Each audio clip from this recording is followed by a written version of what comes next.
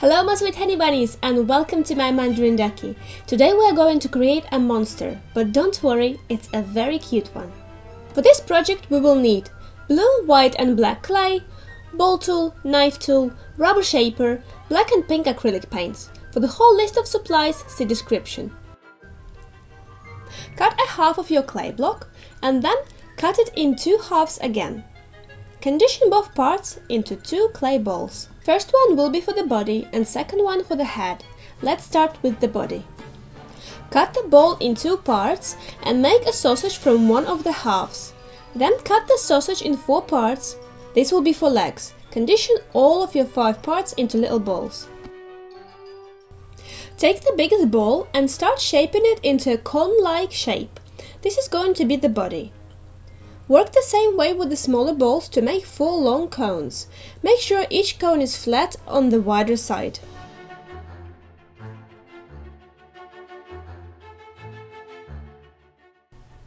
Use your fingers to shape and smooth the clay and to get rid of connection lines.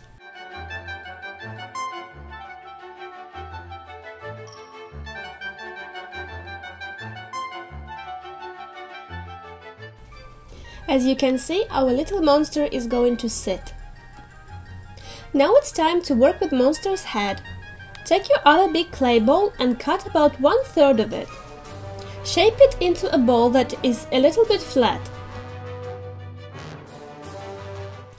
Attach the head to the body and roll a little blue sausage.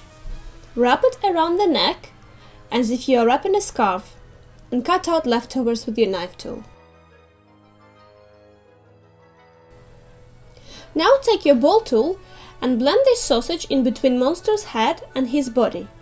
It may take some time, so don't worry if you feel like you struggle. I did struggle a little bit too.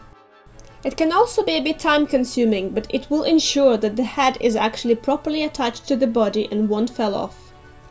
When you're done, pat your monster on the head a couple of times to give him a cute posture with his head being quite close to his shoulders.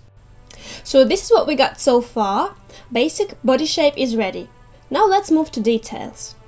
Make 2 little sausages for the ears and shape them with your ball tool or a rubber shaper to make them look more like ears. Attach them to monster's head and get rid of any connection lines with the ball tool or rubber shaper.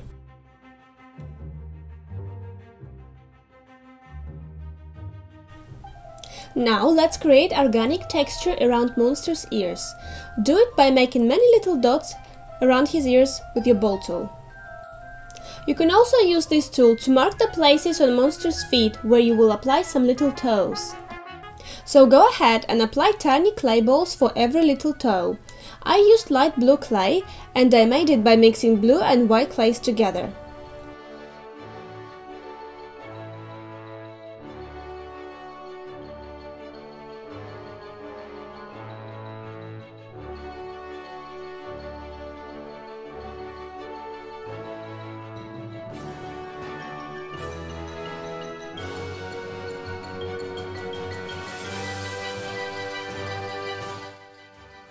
Use some more of light blue clay to create different blue spots on monster's back. This will also help you to hide the lines or dust particles that you didn't hide properly. Make them big and small, this way they will look more organic. When you are done with the spots, move to the face and decide where you want your monster to have his eyes. When decided, mark them with a ball tool. For the mouth, use your knife tool. You will need to be quite brave here to cut from the first try. Perhaps draw the line with your ball tool first and then cut. When the first line is done, you can cut along it again and again a couple of times until it is about 3 mm deep. Then push the bottom lip down with your knife tool and help with the ball tool to form 2 pockets for monster's fangs.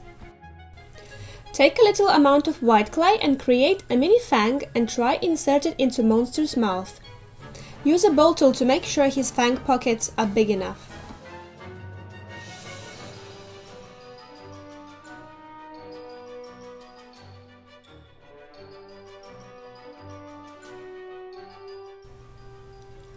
In total you will need to create 2 fangs and 4 other miniature white balls for the front bottom teeth.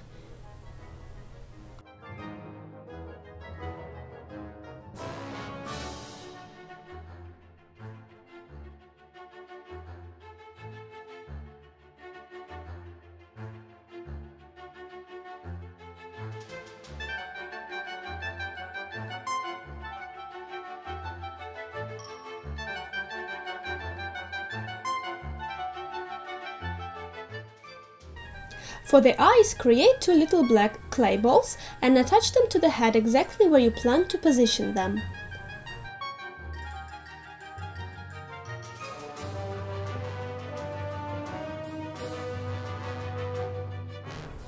Mark the nose with the ball tool and then make it more precise with the knife tool when you're ready.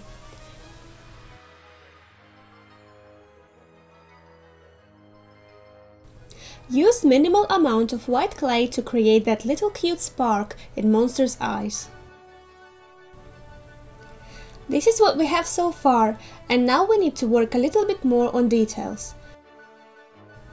Use your ball tool to create little dots all over his head and body and give his skin more of a natural dragon-like look.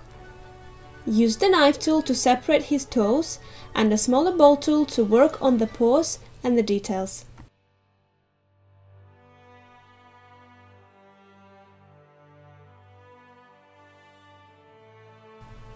Now it's time to bake. Bake your monster in 130 Celsius or 266 Fahrenheit degrees for 15 minutes. I'm sure he will enjoy this. Look how happy he is.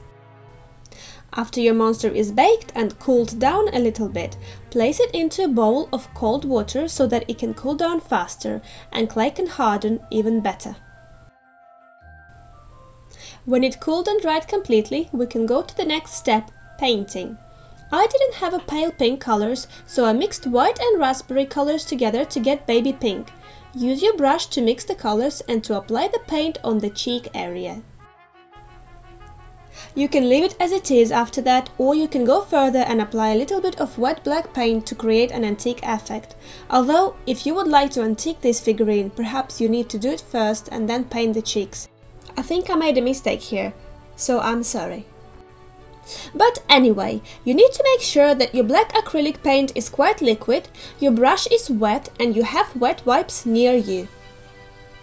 Apply the paint little by little, don't cover up the whole figurine in black paint at once, because while you will be wiping it off on one side, the other side may dry out and it will be harder to work with. And as your final touch, use a glossy varnish to make his eyes sparkle. You are now officially done. Thank you for watching and don't forget to subscribe. Bye!